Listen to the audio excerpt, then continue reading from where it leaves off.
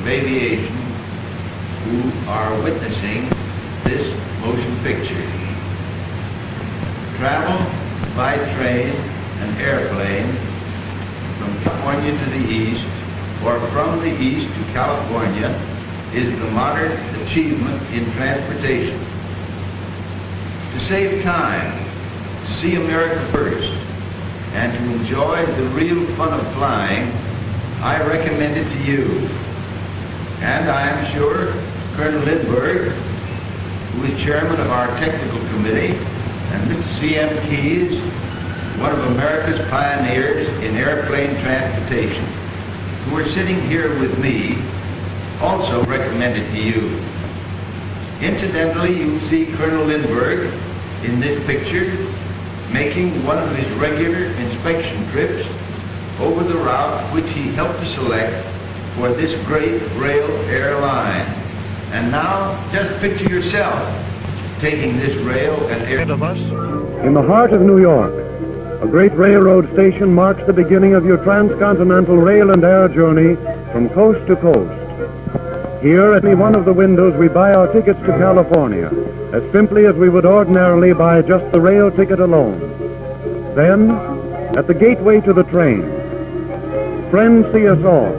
There's a new kind of spirit in the air each day when this train departs.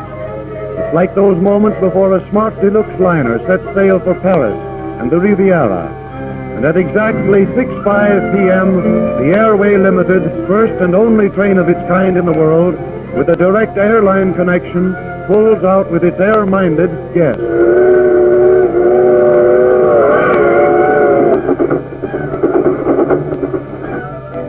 From New York to Columbus, Ohio, dinner, bedtime, breakfast the next morning, and then, a few minutes later, the Airway Limited pulls into Port Columbus, where our first day's flying will begin.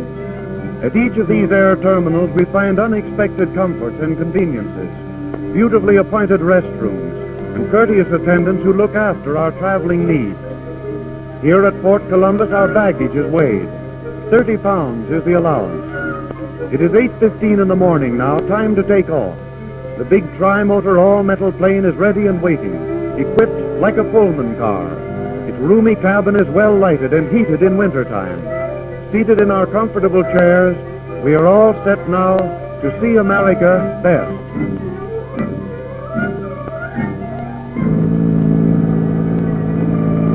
The field rushes by, then all is flowing smoothness. The city of Columbus, Ohio quickly passes under us, with a majestic skyscraper serving notice on air travelers that other cities beside New York have their symbols of America reaching upward. For only a moment or two.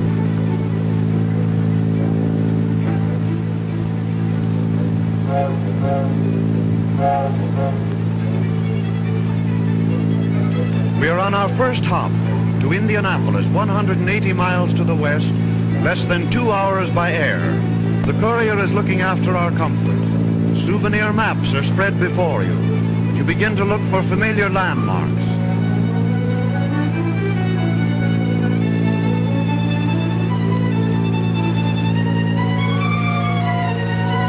Arriving at the airport at Indianapolis, and at this same time, at every airport along the route, the teletype system reports the news on our progress.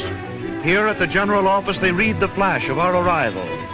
So through the day, mile after mile, our plane is watched, reported on, prepared for at our next stop, which now will be St. Louis, 232 miles away. 2 hours later, nearing St. Louis, we see the Missouri and Mississippi rivers joining into one.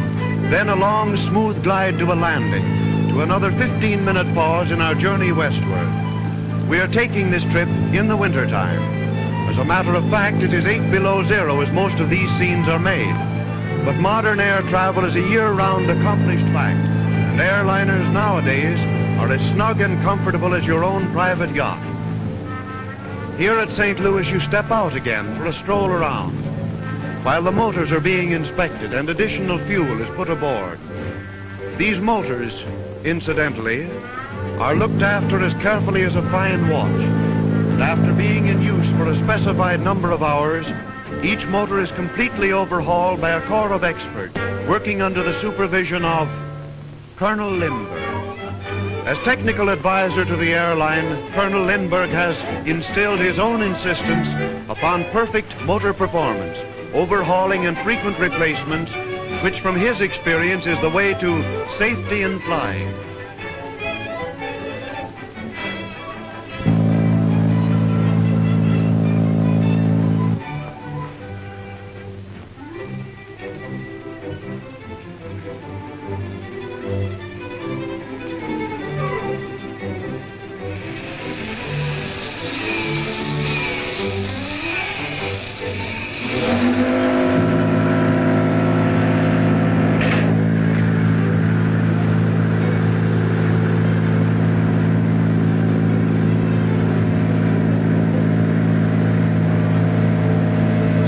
To Kansas City, Missouri, 227 miles. You'll be there in 2 hours and 29 minutes. In the meantime, stroll to the forward cockpit of your plane and take a look at the pilot's weather report. An army of trained observers compile these records, making observations daily and hourly over the entire line. Here, an observer is following the course of a gas-filled balloon to determine wind direction and velocity at varying altitude. These and other hourly observations are condensed into and at its convenient airport. Then on to Wichita, Kansas, 173 miles as the crow flies.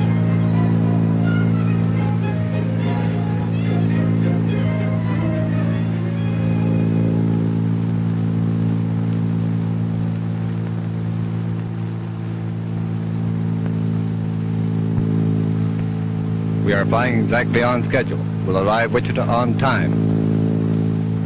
What is the surface wind at Wichita? The surface wind at Wichita is east-southeast, 8 miles per hour. Oh, say, Bill, Lindbergh's on the line. He ought to be passing your ship about now. Lindbergh's making an inspection trip of the line today. Fine, we'll watch for him. Good news about Lindbergh. We'll be looking for him. Okay, goodbye. Say, Joe, they're making pictures up here today. We're in the movies now, boy. So long. This radio communication is one of the greatest factors of safety in modern air travel. And now, Colonel Lindbergh, on a coast-to-coast inspection of the line, passes our ship in midair. He throttles down to look things over. That's the Colonel's office he's riding in. You're seeing Colonel Lindbergh on the job at work.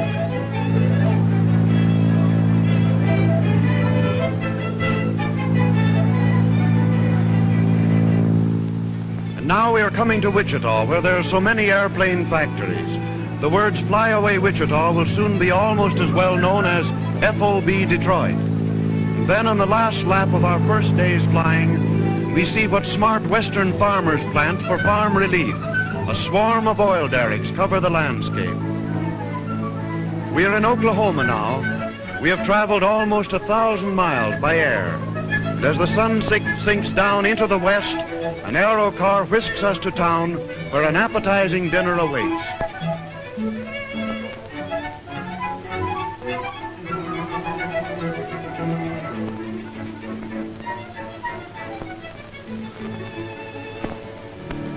Now again, it is nighttime, and you are asleep aboard the Santa Fe Railway.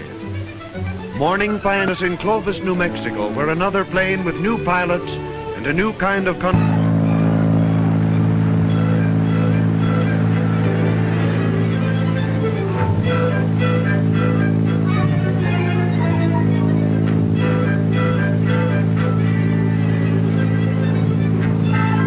191 miles of scenic beauty.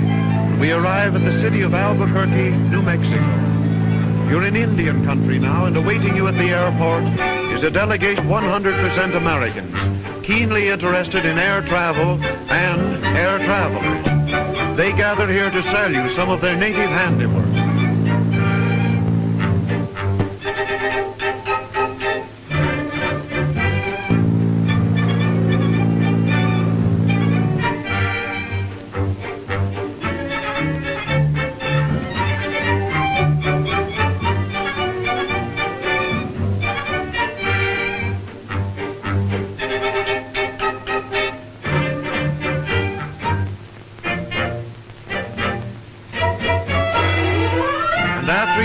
attended to your shopping, and while the ship is being refueled and inspected, Chief Tippecanoe of the local tribe brings a future young brave for a look at white man's latest surprise. Squaw and Papoose, too, are included in this personally conducted tour. And if you should ask the chief what the Indian name for airplane is, he will tell you Oche Kulpiwao, which means wagon like a bird.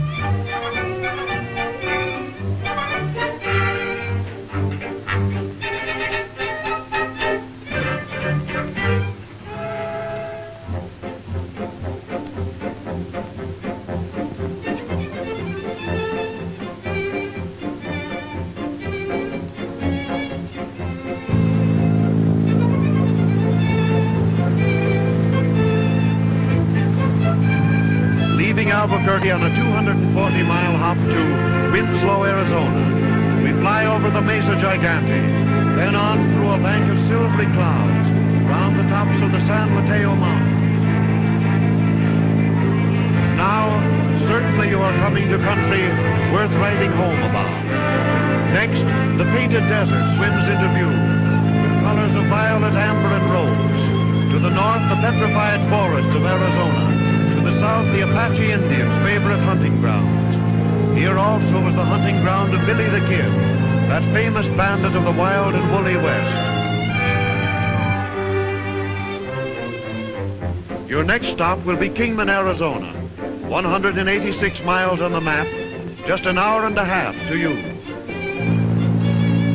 On one of the many souvenir postcards of your trip is a picture of the famous meteor crater.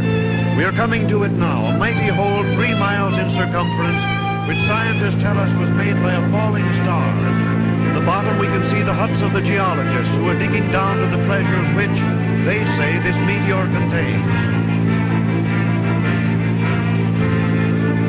Then with a suddenness that thrills, great chasms and canyons flash into view, a ruggedness and a beauty which only air travelers are privileged to see. This is the famous Lee's Canyon you've heard about. A pair of binoculars brings into view its giant fingers of varicolored stone, like a mighty pipe organ in a cathedral of the gods.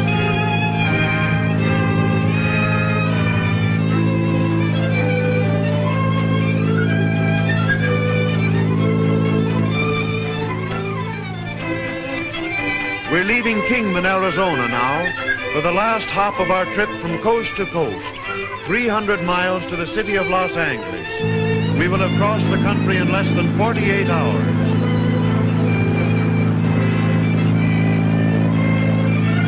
Passing over the Colorado River, which forms the dividing line of 3 states. In the bend of this river, we can see a part of Arizona, Nevada, and California. Then a vast stretch of desert lies before us. The Devil's Collar Button in the Mojave Desert of California. Death Valley lies 60 miles to the north. These are the lands over which the pioneers struggled in their covered wagons. Where once it took weeks and months to cross this vast expanse, we are now winging our way across in little more than an hour's comfortable flight.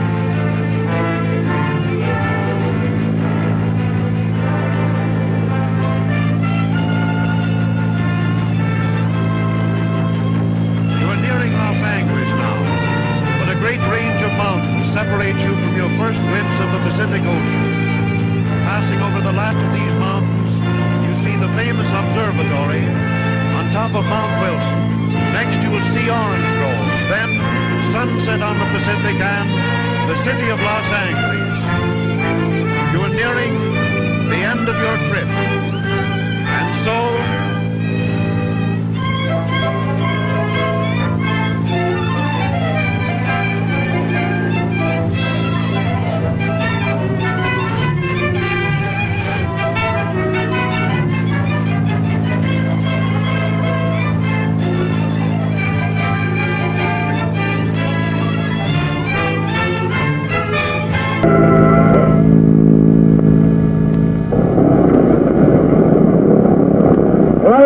from New York and the east, arriving 4:20 on time.